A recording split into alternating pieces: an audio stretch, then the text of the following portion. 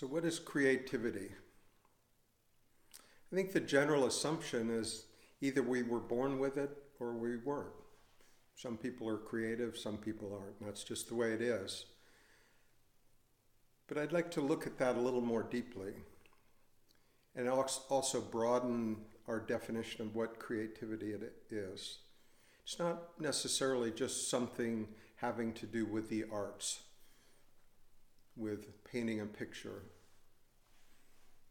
with writing a song, for example.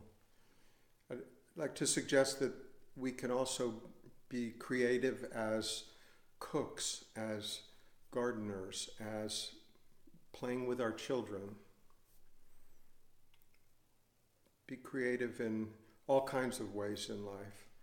And so how is that sense accessed? Back in Greek and Roman times, it was considered to be a gift from the gods. They had a name for the gods. In Greek, it was daemon. In Latin, it was actually genius. Something outside of ourselves as a separate individual that would inspire us to be creative.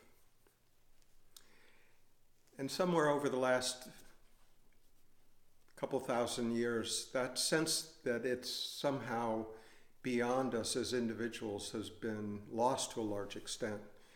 And we consider creative people to be geniuses in themselves.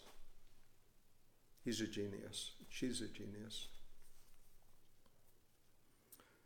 So the sense of it being a gift from something beyond, something larger than ourselves, has been lost along the way, to our detriment, I think, because then it feels like it is something that we're trying to do by our own bootstraps, and we're trying to squeeze this creativity out of ourselves. Whereas the older interpretation of it being a gift, a muse from the beyond that inspires us, has been lost.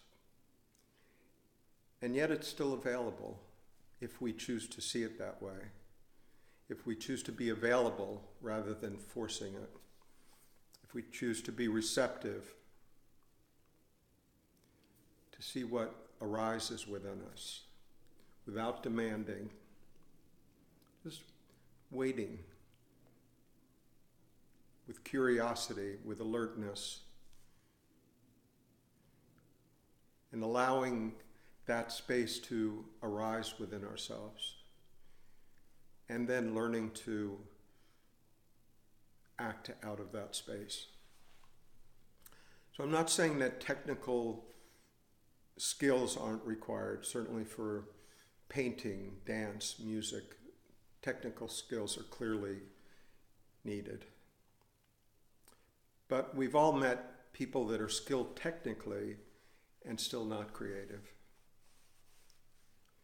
Still not open to that source of inspiration from beyond. Inspiration to inspire, it's the same root source as respiration, to breathe in and breathe out again.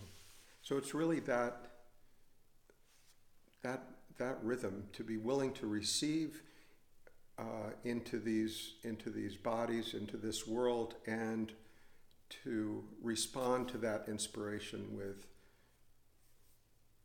action, with creative thought, with creative movement. And at the end, there's no real separation. It's like dancing, dancer. There's no separation. So it's just being open to that which is beyond our control. It's not something that we can demand that be there.